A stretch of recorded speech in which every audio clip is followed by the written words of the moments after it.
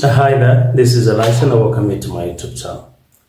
In this video, I'm going to solve one of the questions from paper 1 2023 in mathematics that was written by the GCE candidates. So after I'm done, I'm going to reveal to you an app with which you are going to be making money from while you are sleeping. It's a very good app. So I urge you to watch the video from now to the end without blinking. Let's take a ride. Okay, so now this question is basically on the basics of linear programming. This is actually the first part, the first segment, which has to do with inequalities and graphing inequalities. So let's take a ride. The saying, write three inequalities that define a shaded region are in the diagram below. So this is the y-axis, that's the x-axis. So now what you need to do is, on an exam, always start with the simplest solutions. Always start with the simplest to save on time. So we have this line here, which is cutting the y-axis. I hope you're able to see this one here. So it's touching the y-axis at a point where y is equal to 1. So we're going to get to say number 1, y is equal to 1. Then the next thing that you have to do is you check the nature of the line. Is it a bold line or a dotted one? So since it's a bold line, then the inequality symbol that we're going to have is less than or equal to or greater than or equal to.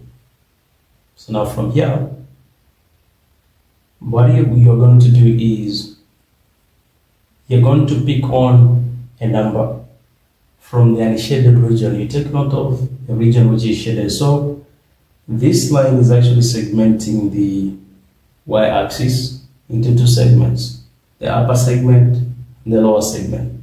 Now the lower segment is where they have shaded. So we're going to pick on a number from the unshaded region. So if this is 1, there may be a 2 here, a 3, a 4, a 5, and there is a 6. So we can pick on a number which is not on the line. We'll pick on a 3.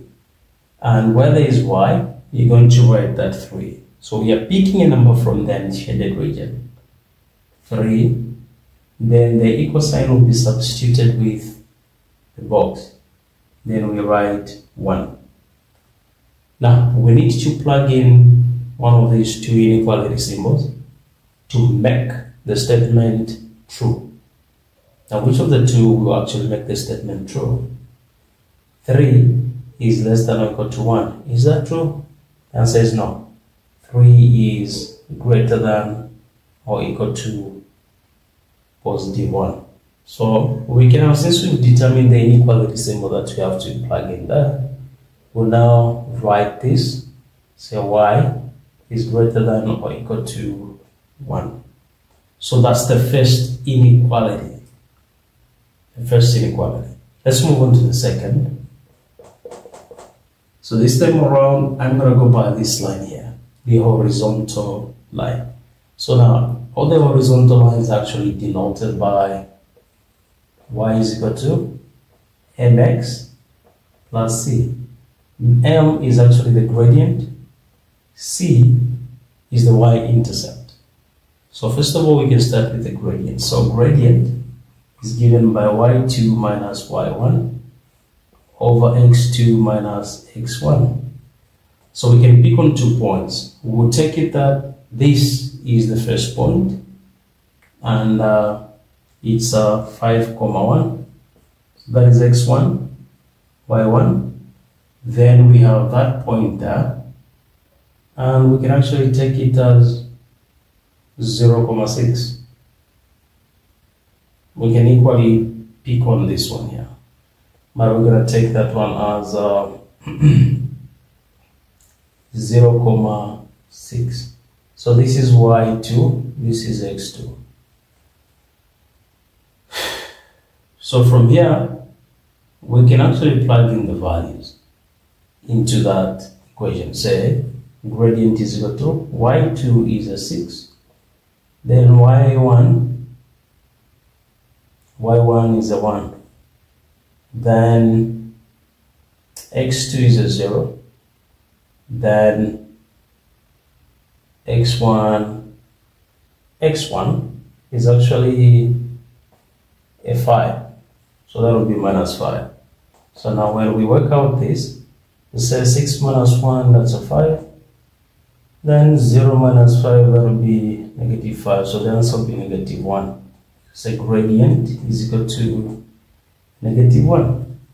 We found the gradient, but we also need to determine the y-intercept here. So what is it? You're going to pick on one point, this one here. Now we say where there is y, we write 1, where there is x, we write a 5. So y will be substituted by 1, which is equal to m has been determined as negative 1. Then x is actually 5 plus c. So that will be 1 is equal to negative 5 plus c. We can actually shift this one, this side, so it will be 1 plus 5 is equal to c. So c is equal to 6. So we can now write this equation and say y is equal to m is negative 1, x, then plus the y-intercept, which is a 6. So that's what we have. Y is equal to negative x plus 6. Now, we need to determine the inequality symbol, which has to be plugged in here. The inequality symbol that has to be plugged in there. Okay, so now, since we're looking at this one and it's bold, it's either we have this one or that one, less than or equal to or greater than or equal to. So now, we need to pick on a point, which we call the testing point. So now, the shaded region is that side. We have to pick on the unshaded region, which is this side. So we can pick on 0, 0, and we're going to name this one x and y. Where there is y, we write a 0. Then where there's an equal sign, put in that. Then where there is x, we write a 0 plus 6. So that will be 0, box, that will give us a 0. 0 plus 6, that will be 6. So now, of the two inequality symbols, which of them are we going to plug in? There, which will make the statement true. So 0 is less than or equal to 6. So we can now rewrite that and say y is less than or equal to negative x plus 6. And we are done with that one. Let's determine the third inequality. The inequality. So let's create some space here.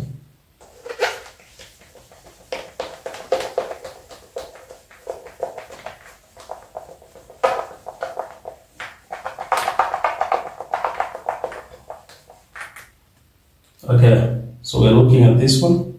So the first point will be 0, 0, because it's passing through the origin.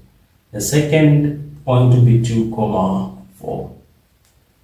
With that in place, we name them x1, y1, x2, y2.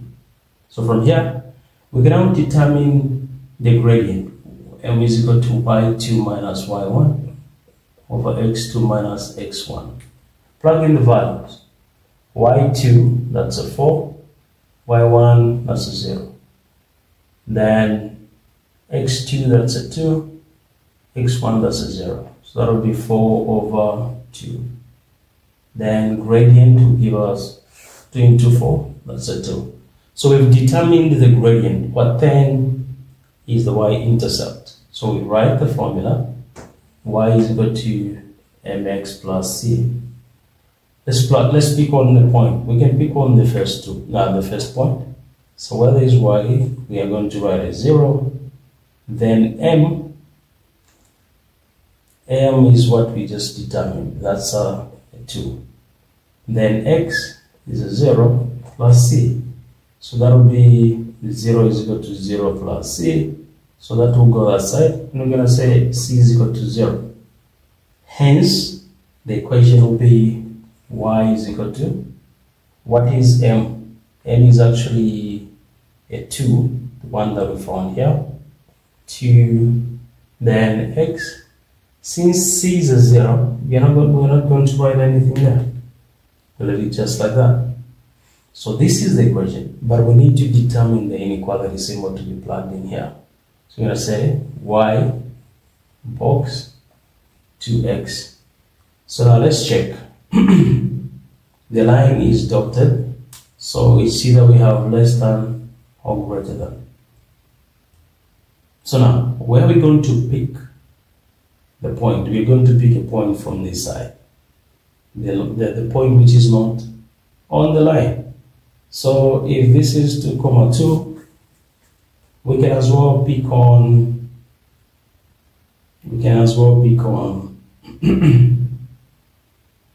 6, 0. This one here. So that's the testing point, 6, 0. X, Y. So where there is X, we plug in 6. Where there is Y, we plug in a 0. 0, Pongis, 2, then X is 6. So that will be 0, box 12. Which of these two inequality symbols will make sense? That is, 0 is less than 12. We can now rewrite what we have here. Say the equation is now Y is less than 2X. So we have this inequality. We also have this one here. And this one, which is Y, is greater than or equal to 1. So friends, that's how you work out this. Now, before I forget, I actually promised that I would reveal to you an app with which you can actually make major big time money. So the app is Meyo. So don't be in a hurry to go and look for it on Play Store, because there are a few things that you need to be helped with. So what you do is head on to the description section. Look for the link by which you can install the app. After installing it, you need to come back to this video and then make a comment that you've installed the app. Then I'm going to send you the link by which you're going to get in touch with me. And I'm going to help you to set up the